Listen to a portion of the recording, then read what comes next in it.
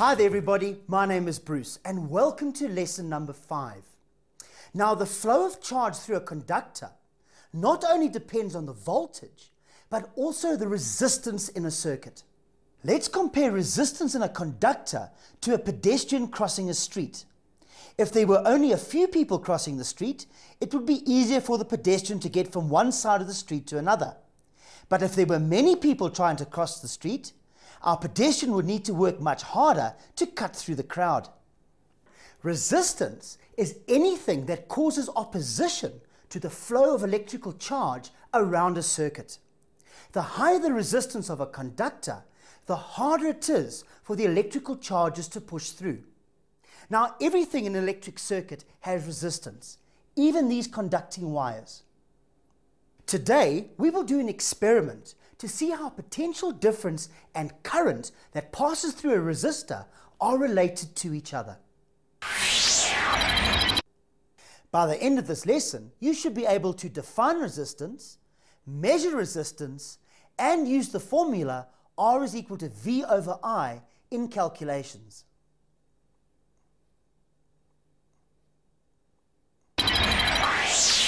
Here we have a simple circuit containing one resistor, a direct current power supply, an ammeter, and a voltmeter. We will steadily increase the current through the resistor and measure the potential difference across the resistor as the current changes. We must ensure to keep a fair test. Therefore, all factors that may affect current, namely type of material and temperature, must be kept constant. When carrying out this experiment, we will make sure that the resistor does not heat up. We will allow current to pass through the resistor only for a very short while so that the resistor remains at room temperature.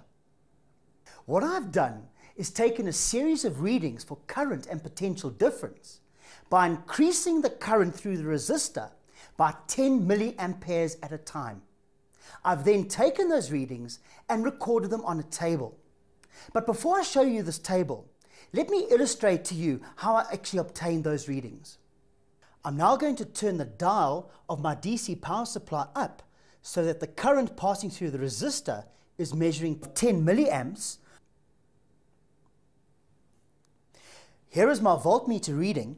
I've set my voltmeter on the 10 volt scale, and we can see now that the needle is lying at the 1,5 volt mark. I'm sure you all saw how we took those readings. Now I'm going to go to my table and show you the readings that I actually collected. My first reading of 10 milliamps, I recorded 1,5 volts. My next reading of 20 milliamps, I obtained a reading of 3,0 volts. 30 milliamps gave me 4,3 volts. 40 milliamps gave me 6,2 volts. And my last reading of 50 milliamps gave me a reading of 7,6 volts. Let's now use these results to plot a graph to establish the relationship between potential difference and current. Have a look over here. Here is my graph to show the relationship between potential difference and current. Do you notice that I've plotted the potential difference values on the y-axis and the current values on the x-axis? On each of these axes, I've set up a very clear scale, and I've then plotted the points on the graph according to the scale. Do you see that the graph that is now plotted is a nice straight line? This shows us that as the current increases, so the potential difference is also increasing. Therefore, we can now say that potential difference is directly proportional to the current that flows through the resistor. There is another way we can confirm these findings. What we can do is to calculate the ratio of the potential difference to the current using the results we obtained in the experiment. But before we can do that, we must make sure that we convert our current readings, which were measured in milliamperes, to our SI unit for current, which is amperes. Let's have another look at the table. Here I've introduced the third column, which will allow us to work out the current measured in our SI unit in amperes. Now remember how we converted milliamperes to amperes. To convert the milliampere to the ampere, we must divide the value by 1000. So let's go and do that on our table. Here we have 10 milliamperes. If we divide 10 by 1000, we will get a value of 0,010 amperes. Let's repeat that for all the rest. 20 milliamperes gives me 0,020 amperes. The next one, 0,030 amperes, 0,040 amperes, and finally 50 milliamperes gives me 0,050 amperes. Now that we've got all our values in the correct SI units, let's now do the calculation to work out the ratio between potential difference and current. In other words, V divided by I. Let's have a look at this calculation.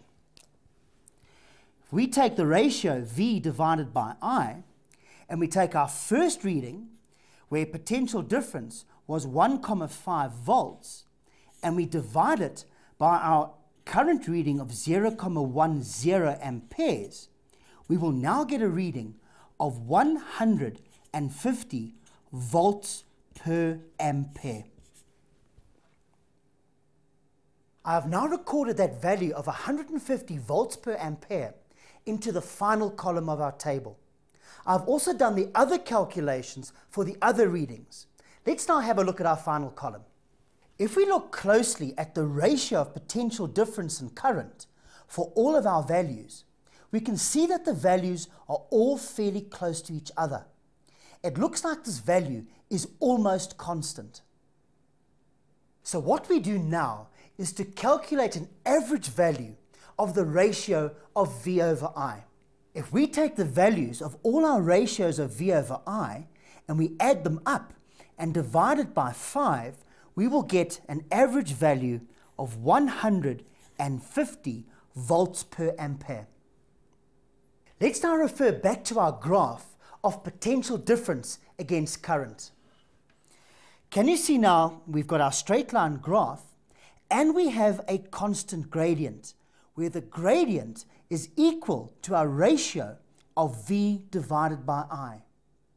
Thus both the calculation using the table of results and the graph are showing us that potential difference is directly proportional to the current passing through the resistor. Now let's see how we can write down this relationship mathematically. Watch as I write this on this piece of paper. Well, we know that V is proportional to I. We established that in the previous graph. Now we can also write down the ratio of V divided by I is equal to a constant which I'm going to label as K. But we are now going to define that constant as the value R, which is the resistance of the conductor. So therefore, substituting R for K, we can write down R is equal to V divided by I. And this is how we come to the definition of resistance. I'm now going to define resistance. This is an important concept, so please make sure that you do learn it. The resistance of a component is the potential difference applied across it divided by the current passing through it. The relationship between potential difference, current, and now resistance is very helpful in assisting us in designing a circuit or an appliance. George Ohm was the first scientist to investigate this relationship. He formulated the relationship between potential difference, current, and resistance by the following law, known as Ohm's law. Mathematically, he expressed it as V equals I times R, where V equals the voltage measured in volts, I is the current measured in amperes, and R is the resistance measured in ohms. This relationship is only true if the temperature of the conductor remains constant. So resistance is measured in ohms, named after George Ohm. But the question is, what is an ohm? The resistance of a component is 1 ohm when a current of 1 ampere passes through the component if a potential difference of 1 volt is applied across it. Let's now tackle a few problems using the Ohm's law equation. The question is, what is the resistance of a resistor if a current of 2,5 amperes passes through it when a potential difference of 4,5 volts is applied across it? Well, first of all, we write down the information that we're given. Potential difference V is 4,5 volts. The current I is equal to 2,5 amperes. Now we know that V is equal to I times R. Therefore, rearranging to calculate R, the resistance, R must equal V over I, which you will recognize from earlier in the lesson. Substitute our values in. V is equal to 4,5 volts. I is equal to 2,5 amperes. And our answer of 4,5 divided by 2,5 gives us a value of 1,8 ohms. Well, I'm sure you found that quite easy. Now let's see if we can calculate current by using the same equation. What current will pass through a resistor of resistance 240 ohms when a potential difference of 12 volts is applied across it? Let's write down our information. The resistance R is given as 240 ohms. The potential difference V is given as 12 volts. Let's write down our Ohm's law equation. V is equal to I times R. Therefore, I must equal V divided by R if we rearrange the equation. Substitute in our values. V is 12 volts. R is 240 ohms.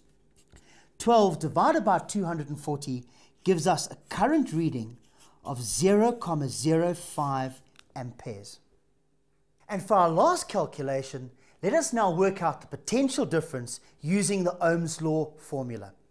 A current of 45 milliamperes passes through a resistor of resistance 158 ohms. What is the potential difference across this resistor? Well, again, we write down our information. Current is 45 milliamperes. Now we know that we have to convert to SI units. So to convert milliamperes to amperes, we divide by 1,000. 45 divided by 1,000 gives us a value of 0,045 amperes. The resistance is given as 158 ohms. Therefore, using our Ohm's law equation, V is equal to I times R, substitute in our values. I is 0,045 amperes. Resistance is 158 ohms. 0,045 multiplied by 158 gives us a potential difference reading of 7,11 volts.